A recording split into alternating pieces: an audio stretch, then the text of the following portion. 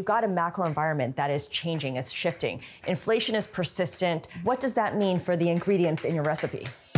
This is Trillions ETF Master Chef, where we interview the chefs of the finance world on their hottest investment recipes. Welcome to Trillions. I'm Eric Balchunas. I'm Scarlett Fu.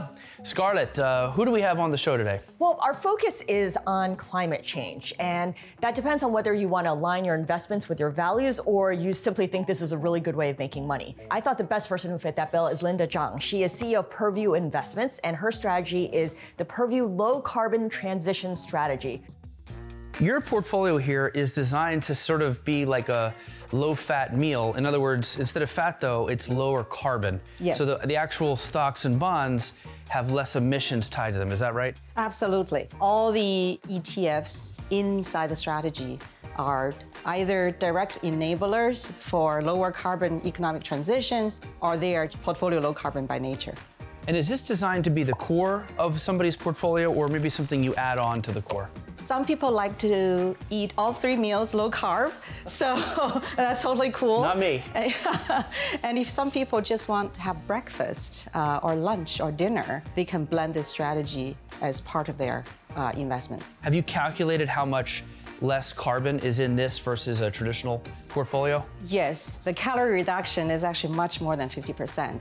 It's about reduction of 2/3 of your regular 60/40 portfolio. The biggest reduction actually coming from ETFs such as EcoZ, which is 80% reduction versus S&P 500. So you went for ETFs where the carbon reduction is meaningful. Yes. Do you have any ETF that is not specifically low carbon that just happens to have low calorie count? ARKKR, technology the innovator. Famous ARKK. That's right, yeah. And that one happens to be super low carbon. It's actually only 20% of the SPY carbon intensity.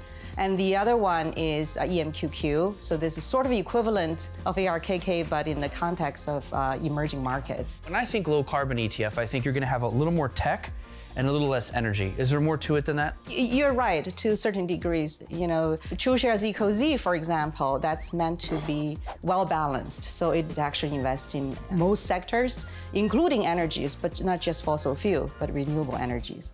Is this more volatile than, say, a regular 60/40? So as a chef, it's all about how much you put in it, right?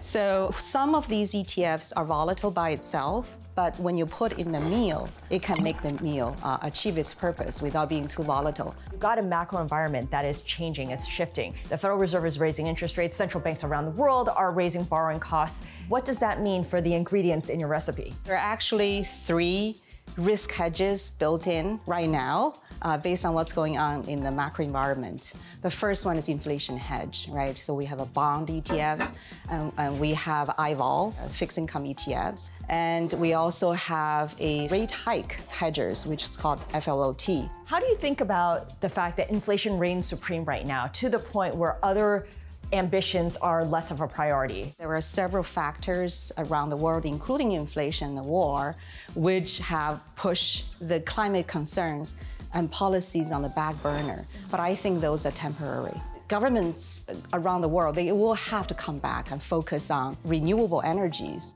Let's say somebody uses this for the core, they're all in. Do you prep them to say, hey, look, you might underperform the market? Any strategies, not just low carb, low emission strategies, will have the period of underperformance. This strategy is not sold on emotion.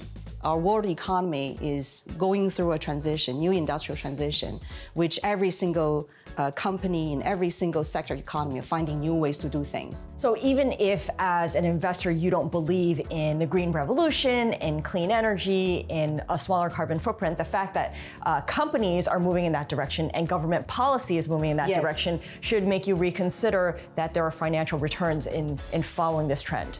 Absolutely. So this strategy is not just for tree huggers, essentially. It's for anyone who think this is a long-term investment thesis. Then you should think about this. Linda, thank you so much for joining us and sharing your recipe. Thank you for having me. And thank you very much for tuning into this edition of ETF Master Chef.